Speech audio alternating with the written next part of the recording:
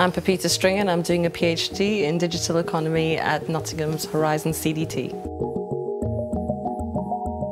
The way to work collaboratively, well, it's made quite easy for us really, because we get to meet people from our cohort, different cohorts. We do group work together right from the start, and then we have other opportunities to get together and meet through retreats and such like. The opportunities are always there. It's up to us to take advantage of them. I suppose what is very unique is being able to mix with people who work in different areas from different schools within the university, who are at different stages of their PhD. We also get to meet and work with people in other CDTs and other universities who are doing similar or very different work. So my benefits have come from learning from other people's experiences. We're also encouraged to create events, to do workshops, to run our own conferences, and the university will support us to do those things with funding to have a venue and to actually run the event. Having won the Postgraduate Ingenuity Prize last year, so we won £1,000 from Santander and £5,000 from City Care, and encouragement and backing from the rest of the university really to continue to work towards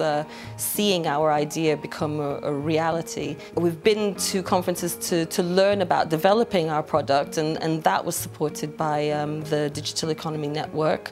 You have the opportunity here to make this PhD whatever you want it to be.